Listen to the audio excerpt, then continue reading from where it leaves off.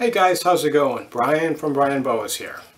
Today I want to give you guys a brief update on my 2020 locality boa breeding trials. As you know, I had my first litter of the season last week, a litter of some baby Hog Island boas. So we'll check out on how those little guys are doing. We'll take a look at my gravid females, and I'm also going to say a little bit about my sales terms, just in case you've been thinking about acquiring one of my babies. So let's go take a quick look at the Hog Island boas right now. Let's take a look at my baby Hog Island boas. They're now a little over a week old, and as you can see, I'm still keeping them in a simple tub, just with some paper towels as a substrate and some crumpled paper towels to hide under, and then a little dish of water here. And you can see they're kind of piling up in the corner. That's what they usually do. So usually I just let them stay with each other for about a week to 10 days just before they shed for the first time. And then I remove them to individual 6-liter Sterilite tubs. So someone actually asked me, can you remove the babies right away to the individual tubs? And I think this would be okay, but I think they enjoy each other's company. They enjoy kind of piling up. So I generally let them do it for at least the first week. So I think in nature it's possible that they will stay together after they're born, and this might offer them a survival advantage, because when you think about it, if you have a pile of baby boas and a predator comes, it might get one of them, but the rest will get away. So it's kind of an insurance policy. If you have a lot of them together in a confined space, odds are that most of them will be able to get away from the predator. There's another little guy over here. You can see I have a heat mat set to about 90 degrees. You can see that baby. These are some really nice babies. The colors are a little bit dull now. They'll look a hell of a lot better right after they shed. It's always amazing how much better they look after shedding. So far so good with these babies, and once they shed, I'll offer them their first meal, and hopefully they'll eat pretty soon and start to get established.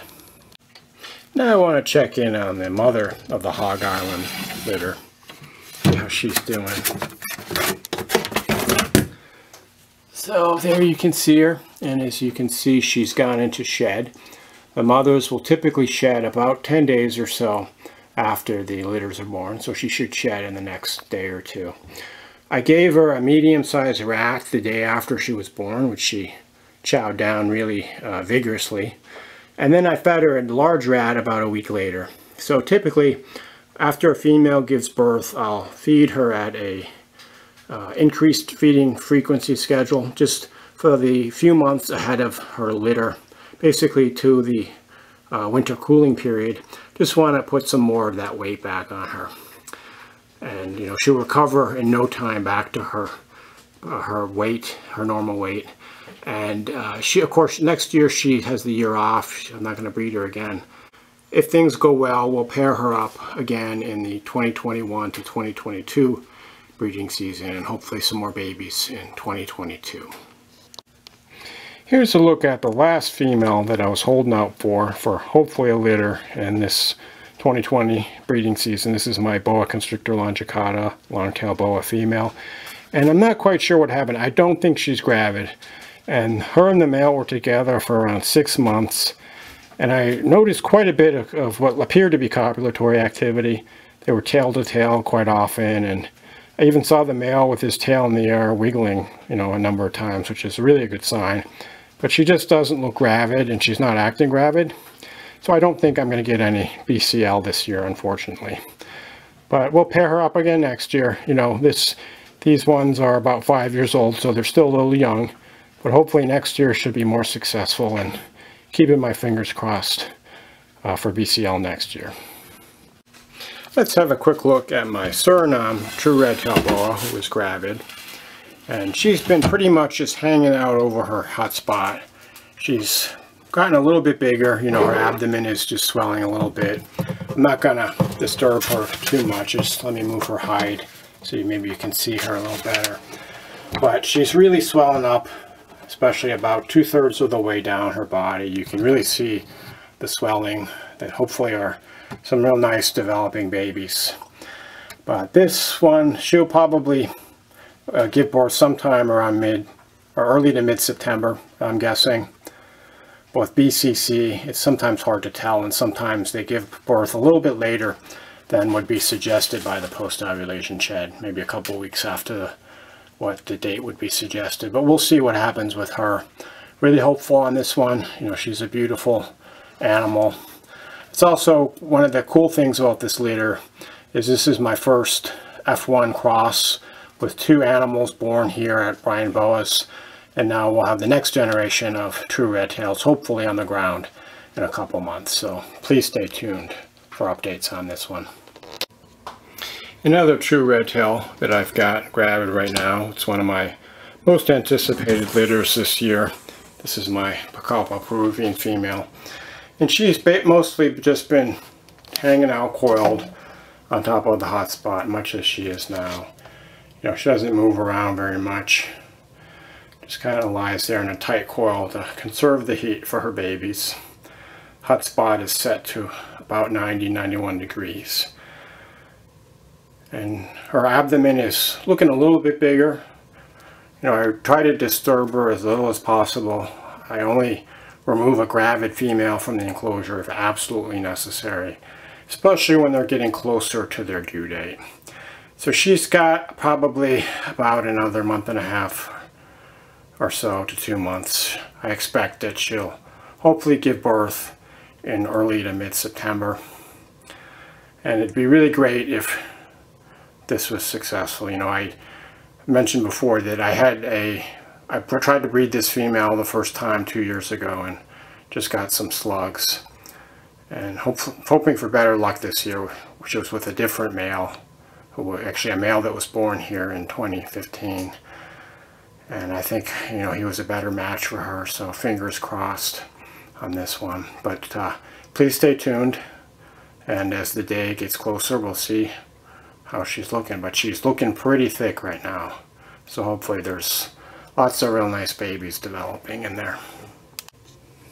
So this is the next female that I expect to give birth. This is a Quality female, and she's probably due in about she's due in about 2 weeks, so we'll see when the babies come. But you can see she's looking really big. You can see she's kind of coiled on her side, and her abdomen is really distended. Of course, I'm not going to touch her because I don't want to disturb her, but she's really looking big, you know, so hopefully we have some nice babies developing in there. This female is pretty big for a Quality. She's probably about 5.5 feet. Her mate was only about 3.5 feet, one of the smallest adult males I have in my collection. And hoping for some nice ones. This will be her, I believe, 4th litter. She had 1 litter with me 3 years ago, and she had a couple litters before I got her. But a really nice example of the Quality dwarf boa from Belize. I wanted to be sure and show you guys one of the expectant boa fathers, and this is a Quality boa. This guy is a 2013 baby, so he's about 7 years old, produced by my good buddy Michael Beach. And he's really a charming little boa. He's maybe not quite 4 feet long, you know, very manageable size, enjoyable to take out and handle, just a really cool animal. He's actually in shed right now. Normally he has a much brighter, more silvery coloration, but his colors are unfortunately a little bit muted now, but he'll look a lot nicer after he sheds. And he's of course the one that I paired up with that big female Quality boa, and hopefully, fingers crossed, I should have some babies in the next couple weeks from these two. So I also wanted to say a little bit about my sales terms, because a lot of you guys have been inquiring, and I don't do waiting lists. People have been asking about waiting lists, but for several reasons I don't do waiting lists. It's a first come, first serve basis, so please stay tuned for the future videos, and I'll give you regular updates on my baby boa availability. I imagine I'll list babies for sale on fauna classifieds and possibly Facebook as well. And I'll put a link to videos in the future where you can directly go to my fauna classifieds and you can check out what animals I have available. But it's going to be a little while. Those Hog Island babies at the earliest would probably be about a month and a half from now that they would be available. So please stay tuned, please be patient. These babies will be available eventually, but I just want to make sure that they're really well established and perfectly healthy, so they'll have the best chance of thriving in your collection. So I hope this video was helpful. As always, reach out to me if you have any questions about boas, or my boas in particular. Thanks for tuning in, and enjoy your boas.